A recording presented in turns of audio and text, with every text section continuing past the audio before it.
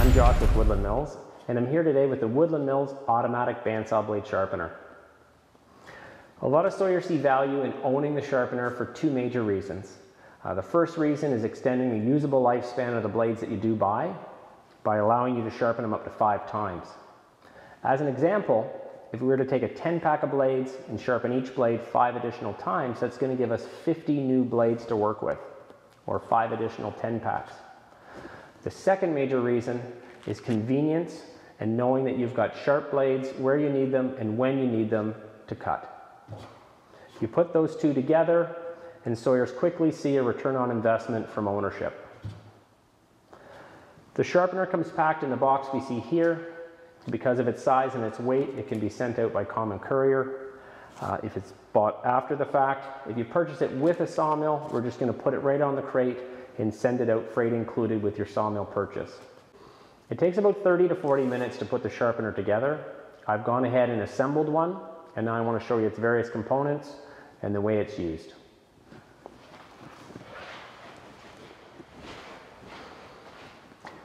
The sharpener is designed to work on 12 volts.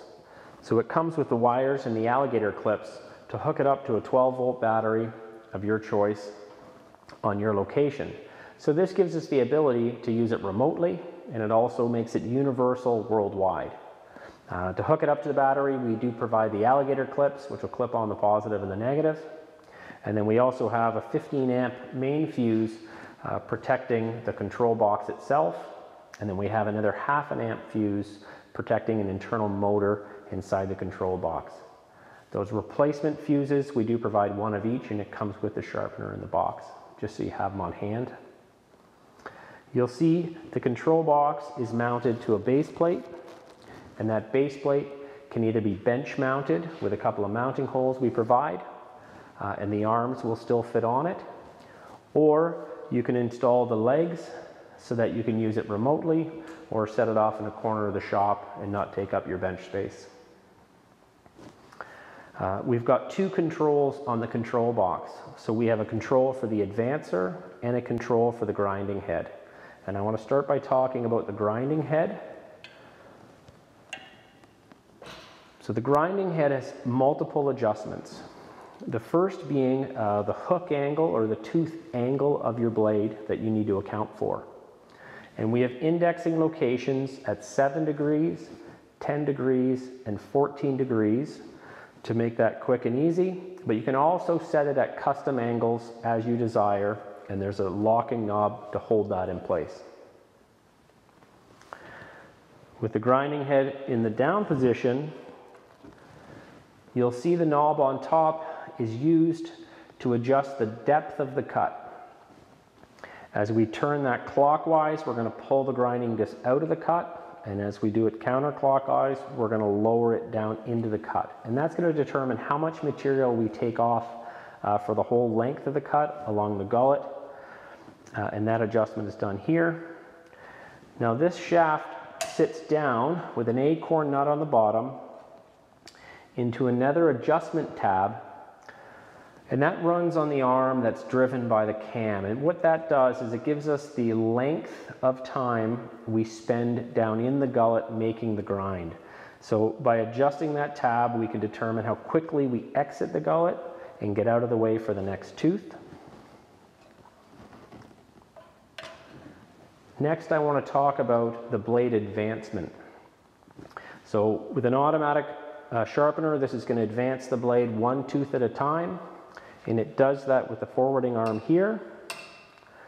And the adjustment for the pitch of the blade, or the length between the teeth, is done with this knob here, and that lets us set it so we can push the blade just the right amount so that the grinding disc comes on the face and takes off the desired amount between 4 and 8 thousandths of an inch to get that sharpened and get that blade cleaned up.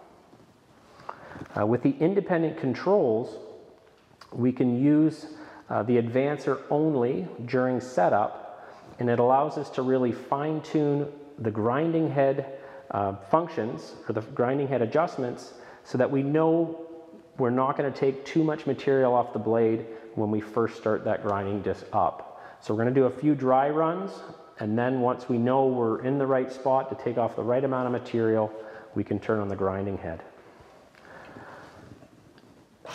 Before we get our first blade on and we start using it, the disc that comes with the sharpener is going to have a square edge.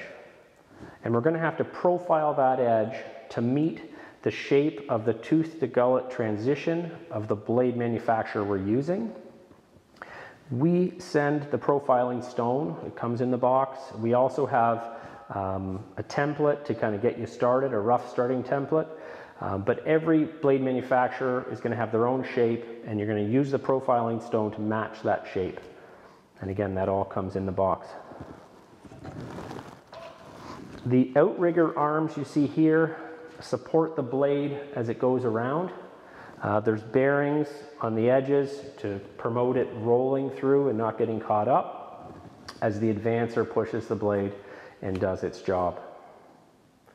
Now that I've gone over the features and the function and what it's going to do, I want to go over a bunch of blade terminology so that we're all clear about what the various adjustments are doing so that you can get it set up properly for the blades that you're going to sharpen with the sharpener. So when we talk about blades, we have four major blade parameters. The first blade parameter is going to be the width of the blade.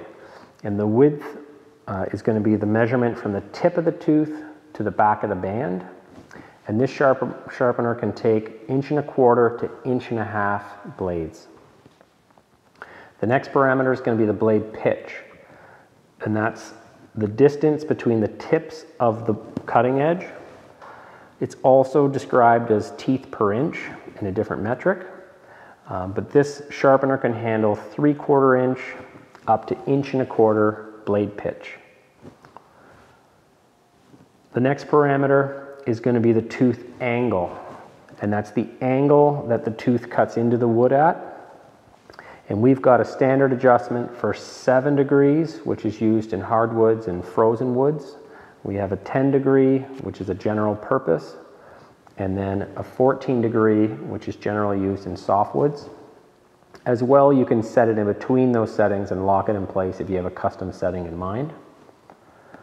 The thickness of the band, or the thickness of the blade itself, we can handle 0.35, 0.42, and 0.55 thicknesses just by adjusting the blade clamping mechanism. We can adjust for the gullet, the shape of the gullet, and the way the tooth meets the gullet in various ways. We can use the profiler and the adjustments of the grinding head to suit all those. But it's important when you're setting this up not only to do the face of the blade, but also follow through the gullet of the blade and clean that gullet out. And what we're cleaning out of there are stress cracks that can start and then propagate down through the back band if you don't clean them off as you go. When you're grinding the face of the tooth and the gullet, you're looking to take off 4/1000 to 8/1000 of an inch. So it's really just a light grind. You're not digging in through the tooth or the gullet, and you just want to make sure you're getting a new face and a new clean edge on those two surfaces before you exit the tooth. Blades are good for about 5 sharpenings. Again, that's an average. If you take off the minimum, you might be able to push that a little longer. If you take off a little more in your grinds, you're going to shorten the amount. Depending on where you are in that range, that's going to determine how many sharpenings you can put on a blade before you've worn it out. As I go to put this blade on, I'm going to put it on the 2 back guides first. And then I'm going to pay close attention to where the weld is. And what I want to do is place the welded gullet just past the grinding disc so it doesn't become part of the automatic process. The reason for this is this tooth spacing with the weld in there and the variation between blade manufacturers. The tooth spacing can be off slightly, and it will not be consistent like the rest of the blade. So by putting it in front, I can isolate it and do it as a manual process right at the end. So I'm going to start just after and stop it just before it goes through the push. Now with the blade in place, we've got to put it between the washers and the back rest here, and there's washers on both ends, and that keeps it aligned and tight. And then we also have a pressure plate here, and there's an adjustment. So depending on the thickness of your band, you're going to be able to adjust this to hold it, not tight, because the blade has to slide through this, but you want to hold it snug against the face of the back so that when we're grinding, it doesn't wiggle around or move during the process. So now with the advancer and the separate control, you're going to see how it clicks it back over the tooth and pushes it one tooth forward. And then with this adjustment here, I'm going to be able to make the adjustments depending on the pitch of the blade that I'm working with.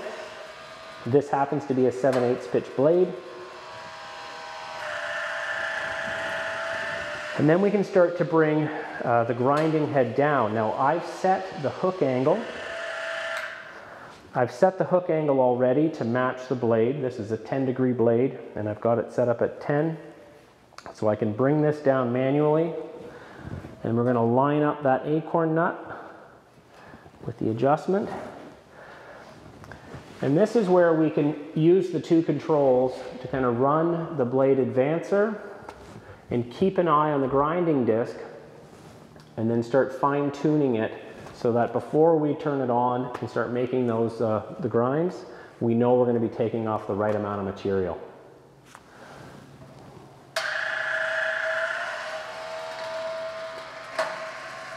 So the disc is coming down,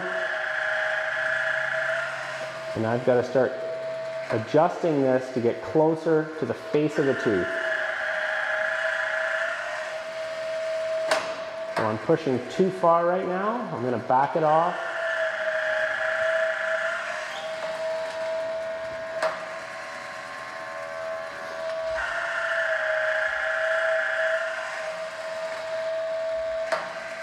I'm going to come down.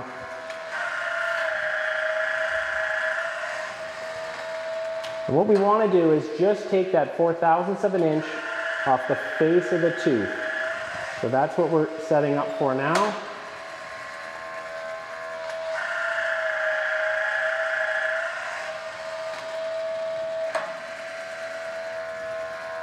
And I'm right there now. So the next adjustment is going to be the depth of the wheel down into the gullet. And that's done by this knob up here.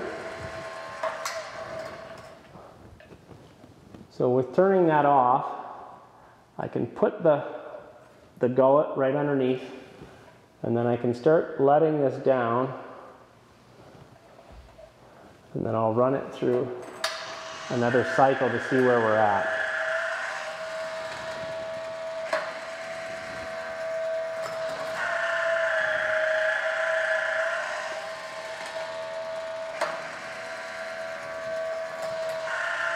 We're getting close there now. And what I'm looking for is I want the disc to just meet it and drag slightly. And then we can do the next level of fine tuning once it's running. That looks great there. So the next step here is going to be to turn on both the discs. I'll get the safety glasses on, and we'll see how we're doing. And we'll do the fine tune on the first couple of cycles so that we're just taking off the right amount of material as we go through.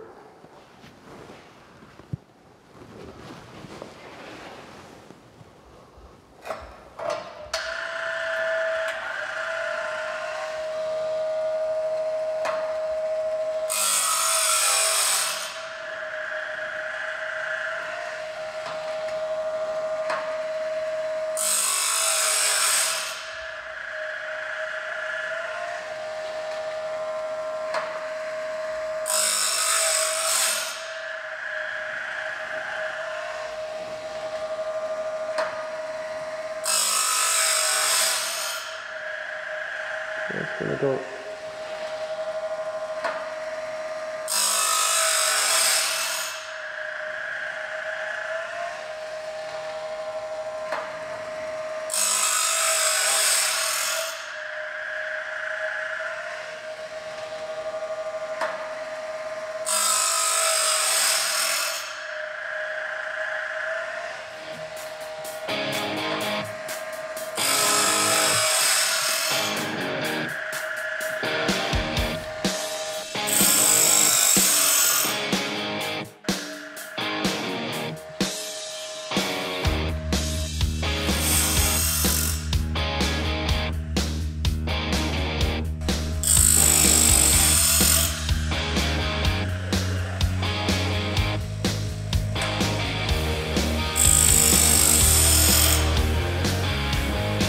it.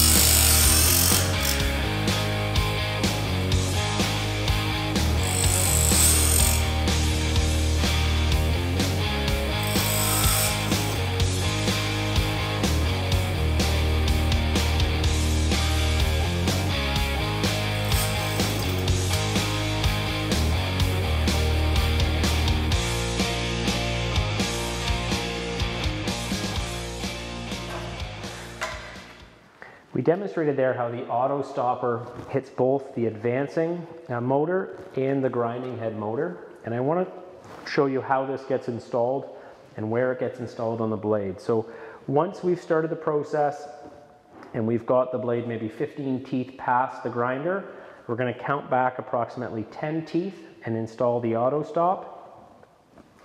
And then that's going to turn off the whole operation just before we get back to that welded gullet. And that's the one where the spacing can be off, so we don't want to run that through the automatic process. The total process to sharpen here was about 20 minutes in time. Now you've seen how simple and efficient our sharpener is and how it can be a valuable asset to your milling operation.